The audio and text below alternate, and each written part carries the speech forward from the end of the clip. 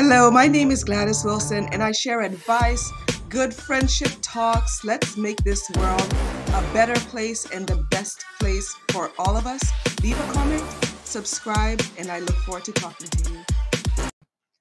Hello, everybody. So I wanted to show you this gift. So this gift was a surprise to me. I did not know that I would be receiving it.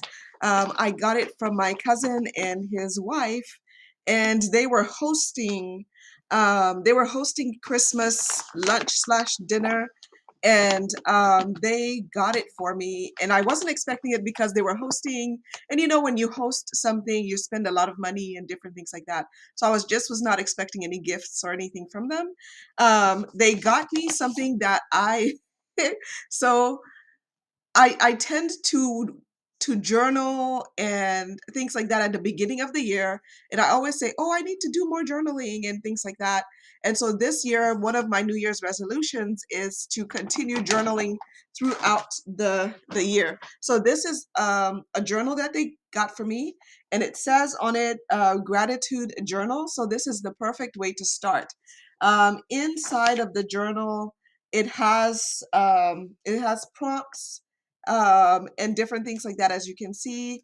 So the prompts and things like that are, ways that can help you, as you go throughout the year, throughout your week, and you can write different things in here. So let's see, what does the first prompt say? So the title says, "Today is beautiful. Um, a delightful moment from my day was." And so this is encouraging you to reflect. And then it says, "I handled that challenge with gratitude and patience by."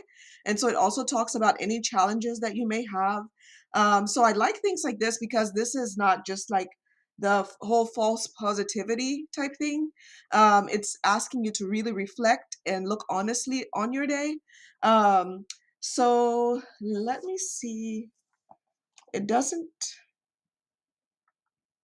Okay, so the journal is 128 pages by Lily McGee.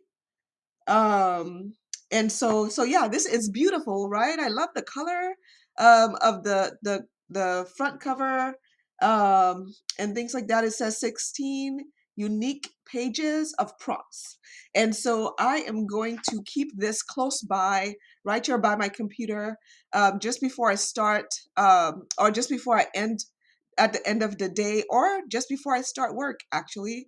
I would have to see when would be the best time, because that's how you continue a good habit, right? I'm gonna post some videos about starting a good habit, and one of the ways to start a good habit is to put it at a time when it is most likely to be possible, rather than trying to put it at an impossible time where you got to push it down the road and different things like that. I do not want to push anything down the road.